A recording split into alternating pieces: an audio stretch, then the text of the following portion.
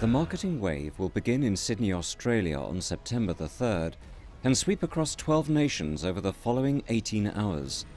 Some stores will open at midnight to catch a piece of the action, offering toys, comics, books and clothing.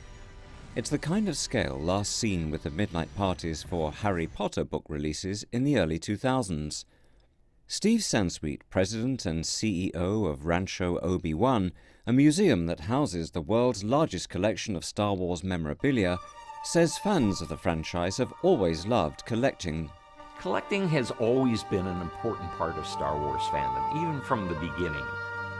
It was really important for kids and later collectors to be able to have something of Star Wars, especially in the early days before home video. You could recreate scenes, wear costumes. It was a way of bringing Star Wars into your home. Disney Studios are calling the event Force Friday, and it's sure to heighten anticipation ahead of December, when Star Wars The Force Awakens is released.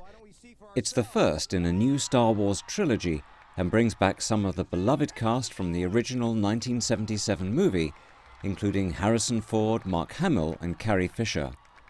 Every lightsaber, every action figure, every costume, every box of Legos tells a story for generations of fans. And this global celebration continues to tell those stories and new ones that we're excited for on Force Friday. The Force Awakens picks up 30 years after Episode 6, Return of the Jedi, and is the most hotly anticipated movie release of the year.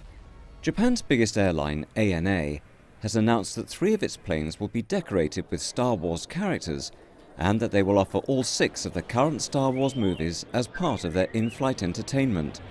Disney also plans to capitalize on the trend for so-called unboxing events online, in which new products are unpacked and videos uploaded to the internet.